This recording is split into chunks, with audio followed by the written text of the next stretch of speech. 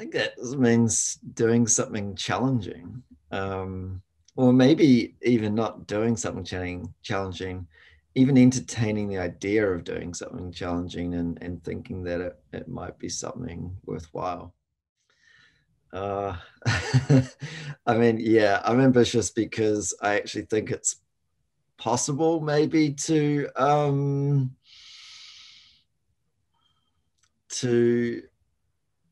I don't know, have a better world. And then I think maybe if I look back at some of the things I've done in the past, they could be evidence for having been ambitious. What kind of things? Yeah, like there's a few things that come to mind. So in the first sense, my first half of my career was racing sailboats.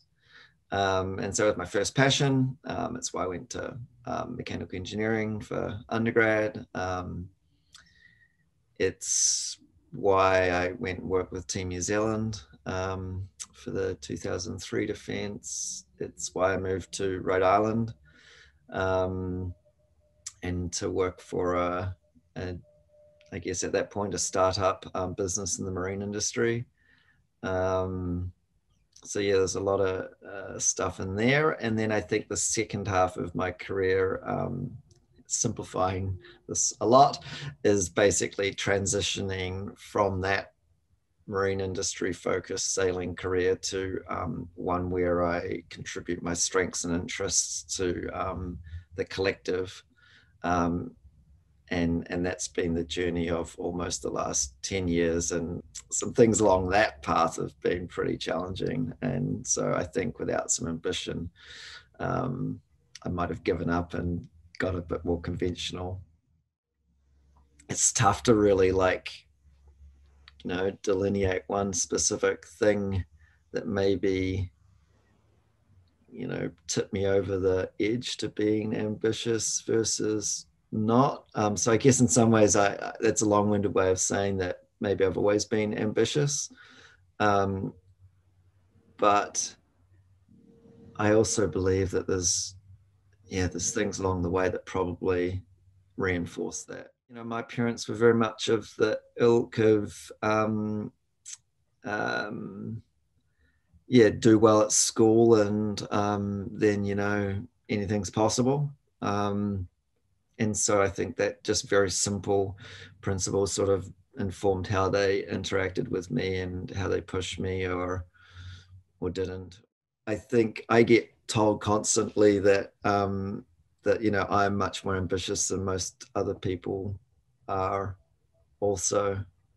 Um, Why do you think people say that to you?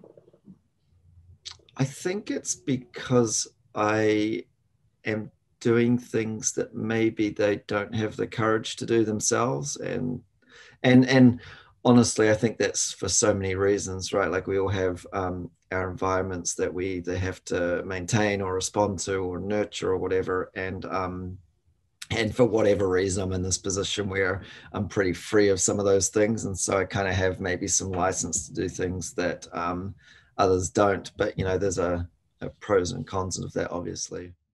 So, is there anything that would enable you to be more ambitious, do you think? I think if I was to want something to help on this journey, I don't necessarily know that it's um, a need to be more ambitious. I think it might be to be more resilient or to be more consistent, or even maybe even more focused. I'm wondering whether I could be more ambitious, or whether it's that I'm already ambitious enough and it's more about the execution or the confidence, perhaps, to really, really be fully committed to pursuing something that is ambitious. Having been in high performance sport when I was here in New Zealand, I think maybe I had a particular lens on, yeah, ambition around high performance and New Zealand competing on the world stage in yachting. So that was, in some ways, that was my worldview. It seemed quite ambitious, and I think New Zealand, I would probably look back and say New Zealand's always been very ambitious in terms of how we've shown up on the world stage, and how at the time we were maybe closer to 3.5 million. I don't think we're quite 4 million when I left. People that we've always sort of, yeah, fought above our weight class, or what it, choose the analogy. Sort of shifting my focus to coming back. I've definitely noticed and been around a lot of people that have aspirations for us to be much more progressive on addressing sort of the issues of our time. Um, so I feel that and see that. I think that there's a couple of things holding us back, that we are, as a country, in some ways quite risk adverse, or not. In some ways, there's sort of this, maybe there is a change that we're not kind of as willing to be different at the moment. And as I start to think about that, and sort of, part of my journey this year has been sort of, delving into the economics of, why we are in this situation, why we have a global pandemic, why we have climate destruction and devastation, and understanding, or developing a greater understanding about the economics behind that.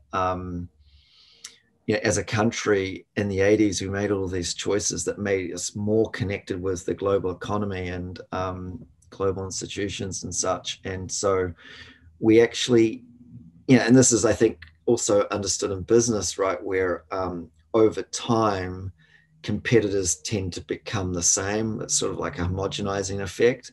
And in some ways, I worry that, from what I said just previously mentioned, that New Zealand's in this place where it's actually quite hard for us to be different on a really deep level.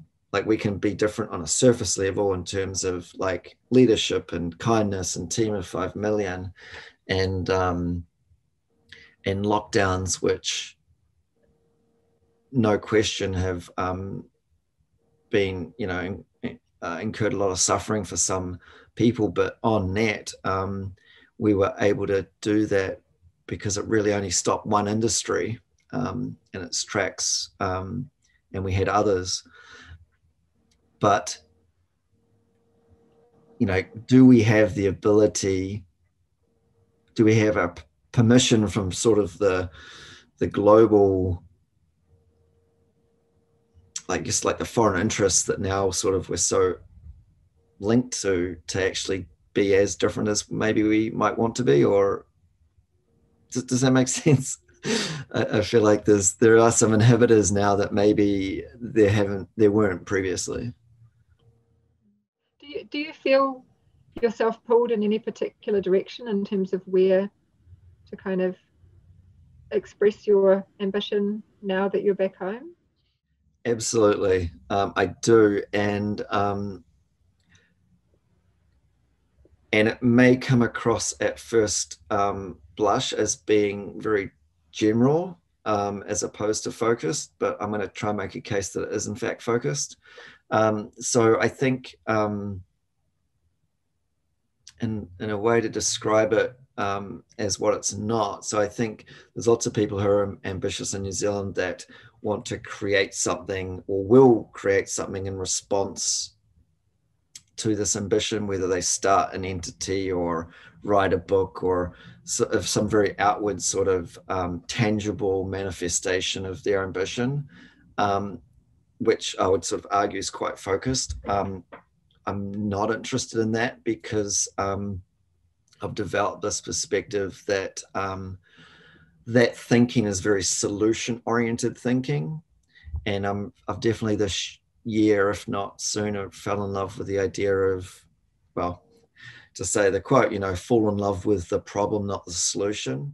And practically for me, that means being a sort of source of energy in New Zealand that helps individuals and organizations understand their issues, their root issues, their context better, and by doing so, help them go through a process that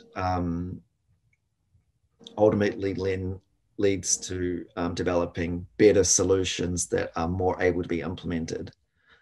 I mean, that may sound really theoretical, abstract, but, I just think that, maybe taking an example of climate change or something as an example, we've had a lot of awareness about this at A level since the 70s, if not earlier. But, if you look at the output, the trailing metrics and all of these things, we haven't made any impact on this at all. And so the question underlying that is, well, why not? What was it about us or our approach, the way that we came up with solutions, or even just how we defined our problems that has made no material impact on those trailing metrics that we're ultimately trying to influence? I personally want to live in healthy relationship with myself, with others, and with the land. And that shouldn't be particularly ambitious, but I think in the way that we're living as a global society at the moment, that is a really big gap. So, I'd like to claim that it is very ambitious. I would love for other people to at least see value in that ambition and to appreciate that there is a big gap, and maybe to sort of start their journey along this path of awareness and belief and capability to sort of all prerequisites to them taking action, to being part of a change, but not seeing change as, or learning or growing and understanding that change isn't something to be so scared or uncertain about, but that it's something that we can participate in, that we sort of have some agency in, and that by doing so,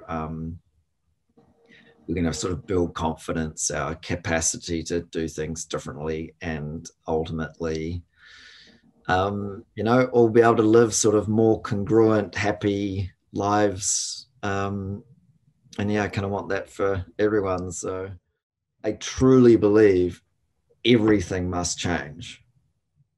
Like the education system is a classic example of something that, to realize my ambition, I would see as being just categorically different to what it looks like at the moment, because it's overly structured, it's really narrow focused, it's not enabling the growth of the whole person.